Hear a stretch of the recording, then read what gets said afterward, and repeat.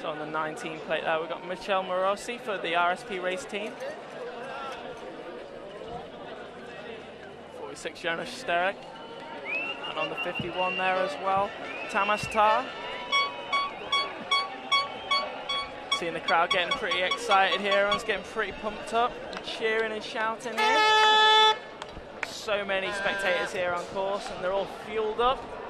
That's a nice gate start there from the 19 plate, getting out ahead. Morosi there for the RSP team, giving it the beans out over that Proto. Big fat whip from that. Oh, but it's too much. Oh, that's going to come keen. Went down hard there. The crowd's going absolutely crackers for this as the riders drop into the wooded section. But that's full cross, absolutely anything can happen in racing. You could be the first rider out the gate and you could still be an interesting win. On the 51 plate, Thomas Tar there making his way down. He qualified with 57 seconds yesterday, so I think, oh, he's been pushed into that pole. Oh! I've been waiting for that all weekend. Full ride pass there, that was beautifully done. Michael Morosi smashing it there for the RSP team.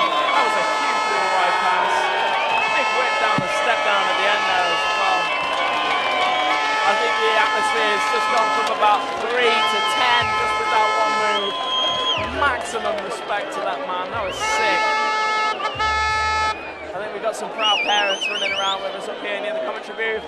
Going a bit too fat, a bit too big, not really leaving much lander left on that.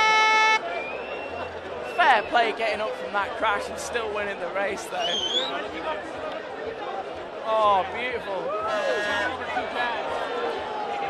Well, the tagline here at JBC 4Cross Revelations is grab your balls, and he most certainly did to take the win on that one. Michael Morosi, flipping heck, yours must be like